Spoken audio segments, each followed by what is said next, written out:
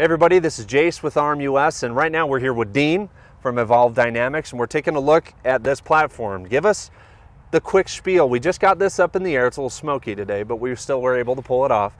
But we just put this in the air. Really impressive little package.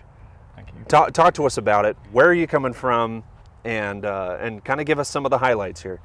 Yeah, so this is the Evolve Dynamics Sky Mantis. It's designed and built in the United Kingdom. And is now available in the United States through myself and through various resellers, and we're here with RMUS today to talk to them about this. The Sky Mantis was designed on a spec for UK public safety. They required a 1 hour flight time. We hit that objective with a 30 times optical zoom camera, full thermal imager on board. They wanted IP55 capability, so it's capable of full flight in rain. We fly in all day at every rain. That's UK weather.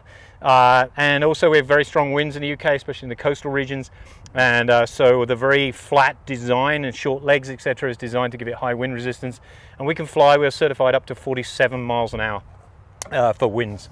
So very high was that. Usually more than anybody wants to fly in. Yeah, like, exactly. It'd make you uncomfortable wanting to fly in that type of wind. It makes me uncomfortable flying at very strong winds, but it copes with it just fine. Yeah. We have people flying this off coastal cliffs, doing search and rescue operations along the southern coast of Eastbourne in the UK.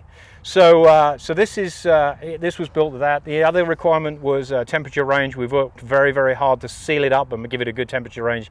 So we can go to minus 40 degrees centigrade to plus 50 degrees centigrade. Ooh. And that's extremes. So yeah, we've flown it again, and tested you don't it want to be out there. You don't want to be out there flying in that. So yeah, if you're pulling out that kind of weather. This week at 110 degrees Fahrenheit in the desert in Las Vegas was an experience for a Brit, but we were there. It was plenty. Yep. Well, I mean, we just put this up, and obviously a really quiet platform, but some of the things that we love about this platform, I mean, you mentioned the thermal camera, 645 by 512 resolution, and a 30 what times? 30 times optically at the moment. We're actually increasing that up to more optical zoom in the near future with the camera change. Perfect. So, and interchangeable payloads. Yep. Quick swap payloads. Swappable batteries. Yep. With a lithium ion chemistry as opposed to a lithium polymer. Long endurance batteries, all built for that 1 hour flight time, which we manage with the payload on full spec. Right. And then to increase that further, we have a tether capability, and the tether plugs into the bottom of the aircraft. It is literally a battery change to go from tether mode to non-tether mode. There's a hole in the bottom of the aircraft. The cable pushes up into the bottom. You fly off with the tether. We've done a 48-hour flight with the tether.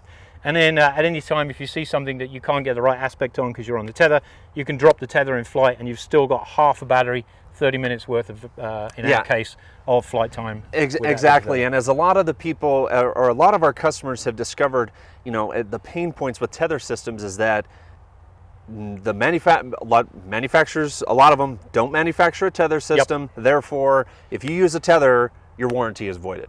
And if it goes down, you're on your own. That's not the case with this platform. They have a tether made by the manufacturer that's made to integrate with the aircraft. And what I love that option to be able to drop it. And and it's not just going to fall out of the sky. And that's the thing about all these other tether systems is, oh, somebody bumps the inverter, somebody bumps the generator, I ran out of gas. It's going to fall out of the sky. So having that backup battery, the ability to drop it when is necessary is obviously a massive feature, something that's really nice to have. But overall, I mean, we've been really impressed with this platform, with the remotes, the way that those systems work with a ruggedized tablet with HDMI out. It can also be plugged in. You're talking 3 to 4 hours on your remote with 1,000 nits of brightness on the screen, right? So overall, I mean, overall just complete package that seems like it checks all the boxes for sure. We hope so, and we've been very successful in Europe. Moving across Europe, it's time to come to this side of the pond, and that's why I'm here. Sure. And then, I mean, obviously we want to move farther, talking about training and all that kind of stuff. That's probably going to come at a later date, and we'll start working on this. But I mean, that's your kind of look at the Evolve Dynamics. We've been really impressed with this, and just anecdotally, we put this in the air, and myself and the other guys on the camera are nodding their heads when I say it.